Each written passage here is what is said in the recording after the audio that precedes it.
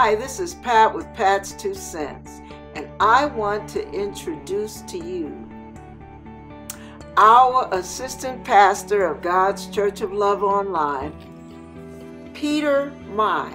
He spoke at the church, oh my God, in Chino, and he did a wonderful job. I want you to hear how he shares, and I hope you're challenged as you hear this message.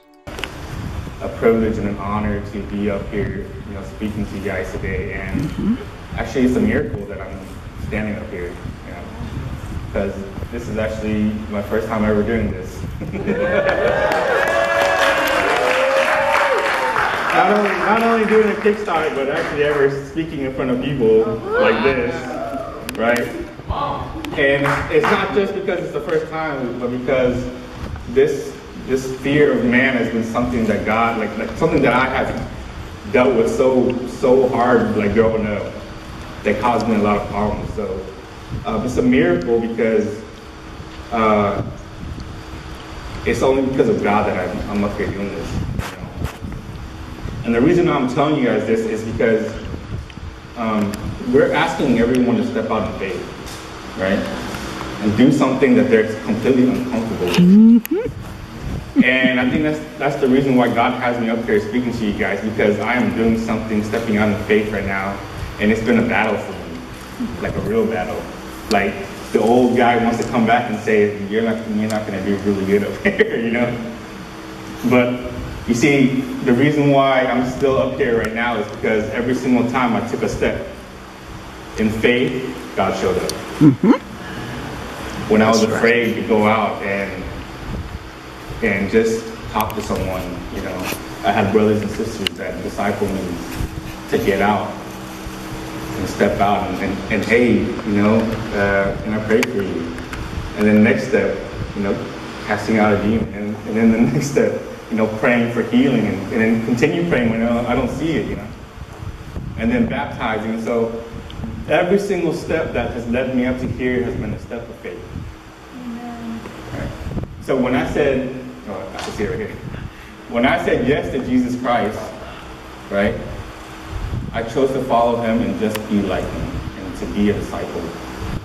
And that's what Jesus is asking every one of us to do, is that when we said yes to Jesus Christ, we said yes to following him.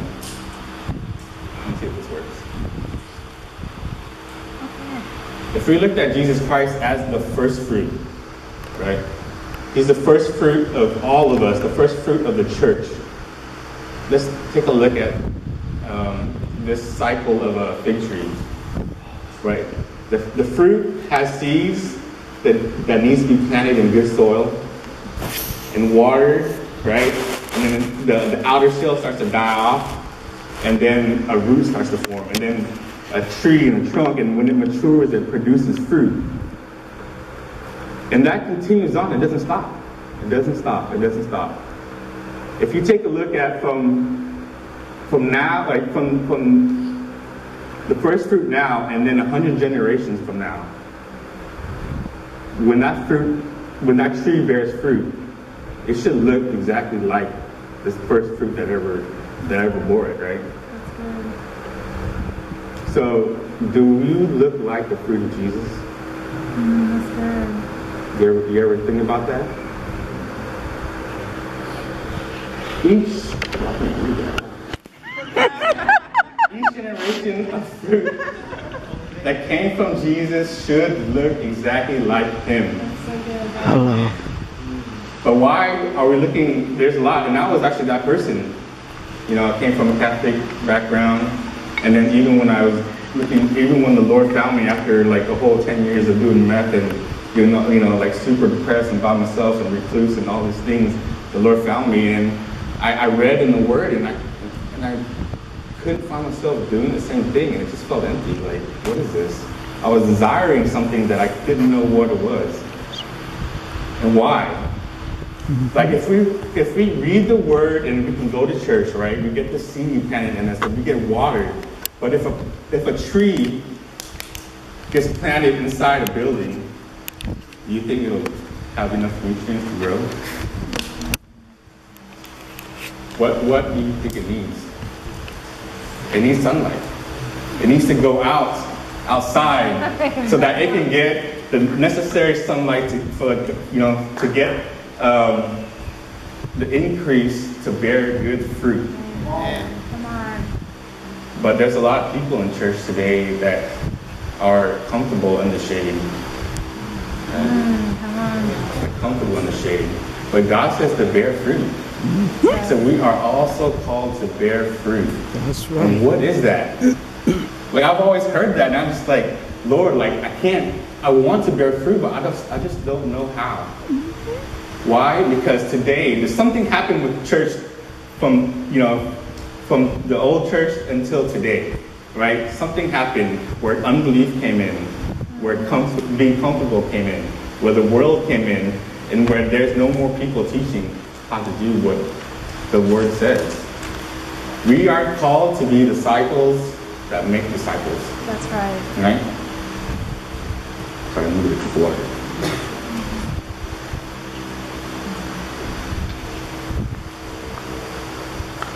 And if we're called to be disciples that make disciples, we first have to follow the master. So what does Jesus look like? Come on. In John 6:38 it says, "For I have come down from heaven, not to do my own will, but the will of him who sent me." If we know that that's all Jesus did. Everything, it doesn't matter what anybody else said, like Jesus' purpose was to do God's will. And we saw him do it every single day. He never missed a beat. All right, so what exactly did Jesus do? Well, in Matthew 4:23 it says, "And Jesus went about all Galilee, teaching in their synagogues, preaching the gospel of the kingdom, and healing all kinds of sickness and all kinds of disease among the people."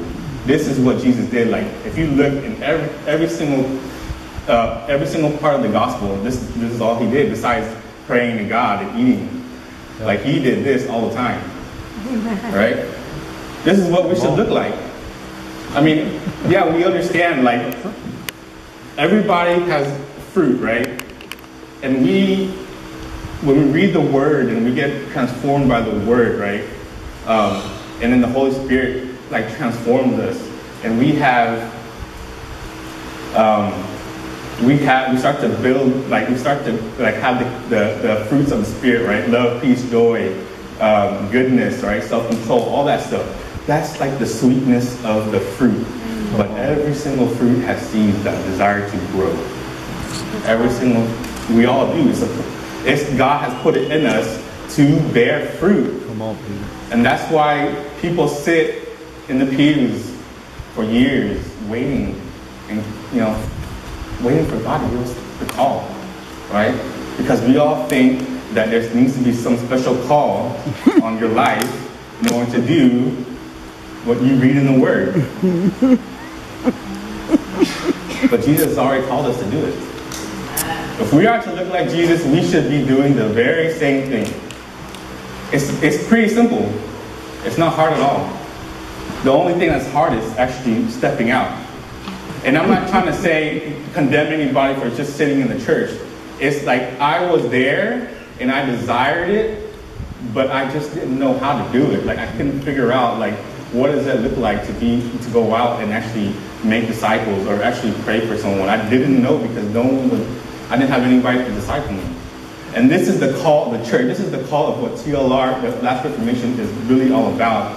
It's the call of people to rise up, making disciples who make disciples who make disciples. Right? Did you know that in Israel right now, they found a fig seed 2,000 years ago that was extinct 2,000 years ago. So basically in the time of Jesus Christ, right? And then they were able to plant those seeds and then bear fruit, and now they have fig fruits that were extinct from 2,000 years ago. Can you see the potential of the seed in you, even if you've been waiting all your life? Come on. Right? All your life, you've been asking God, like, Lord, pick me. Right? And he says, it's already in you, son. Come on. It's already in you, daughter. You just got to go and plant those seeds. And you will become just like me. Doing the same thing that the Father has called you to do. Right? So here, this is the reason why we really focus on Luke 10. Especially Luke 10, 1 through 11, which is what I consider like God activating his disciples Come on. to do what he did. This is the Lord's basic training for the army of God. Woo. Right? The body of Christ is somewhat like the army, where there's many different, like everybody is doing something as a unit, like as one body, right? But there are many different offices, you know? Right? You can go into the army and be a medic, be special forces, be infantry, be intelligence, right? All these different things and all these different rankings. It's just like the body of Christ. Like we have so many different parts that do so many different things. And it's true. God does call you to do something special. He put it in your heart. But everybody who goes into the army, everybody who enlists in the army, all of them go through basic training. That's right. All of them do. Right? And that is why, this is not something that's just in the Bible. Like a lot of people, because we don't get to see it, like when we sit around and we don't see people doing it, and we just think that it's just a Bible story. But it's actually for us today. This is the call. This is the call that you've been waiting for. The call of Jesus Christ. So I want to go over, I just want to actually read Luke chapter 10, 1 through 11, and then actually go over all the different verses in more detail. Okay, so it says, Jesus sends out the 72. After this, the Lord appointed 72 others and sent them on ahead of him, 2 by 2, into every town and place where he himself was about to go. And he said to them, the harvest is plentiful, but the laborers are few. Therefore, pray earnestly to the Lord of the harvest to send out laborers into the harvest. Go your way. Behold, I am sending you out as lambs in the midst of wolves. Carry no money bag, no knapsack, no sandals, and greet no one on the road. Whatever house you enter, first say peace to this house. And if a son of peace is there, your peace will rest upon him. But if not, it will return to you. And remain in the same house, eating and drinking whatever they provide, for the laborer deserves his wages. Do not go from house to house. Whenever you enter a town and they receive you, eat what is set before you. Heal the sick in it, and say to them, the kingdom of God has come near to you. But whenever you enter a town and they do not receive you, go into the streets and say, even the dust of your town that clings to your feet, that clings to our feet, we wipe off against you. Nevertheless, know this, that the kingdom of God has come near. We read this and we might think it's just for the special elite disciples, But we already saw that in Luke 9, he already sent out the 12. Those were if we were considered the elite, those were the elite 12 disciples, right? But he went and did the same thing to send the others. And we could imagine, what the 12, when the 12 came back, when all the testimonies that they said and did to these disciples, it just lifted up their spirits, And as they went out, they already got discipled by what the others did. And it's from Jesus to the 12 to the 70 and now to all of us. That's right. That's simple. So in the first verse it says, after this the Lord appointed 72 others and sent them on ahead of him, 2 by 2 in every town and place where he himself was about to go. So when I read this, I was thinking, why did Jesus go after them? What was the reason why? If he sent them to the place right, to send the message, but then Jesus was planning to actually go there too. Like, what was the reason for that? And for me, like, God sort of like helped me remember like how I first started when I first went out. And I was so worried about what to do, right? And I was so like I need to say it better, you know. Oh man, I messed up, and you know, like did I do it right, you know?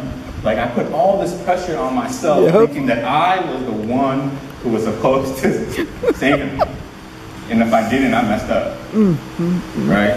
And so I'm looking at this and I'm saying the reason why we go is because we're just messengers and vessels of the Lord for His good news. Yes. Right? And we don't have to worry.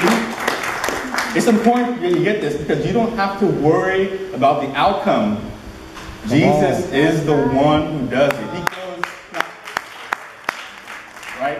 We deliver the message and be obedient to His commands. And when you know that you can do that, you just do that, man, you just all you have to do is praise the Lord. That's it. Even when you don't see nothing happen. That's it. Praise the Lord. Bro. I did what you told me to do. That's it. I don't have to try hard. Amen. Right? Come on. Speak the truth and let the Lord do all the work. Come on, brother. Truth. Only the Holy Spirit can transform someone. Not Peter. Not you. You can't. Come on. You can love on them. And your love, right? The love that shines through you because of who you are in Christ. Yes, that can transform someone because that's the Holy Spirit.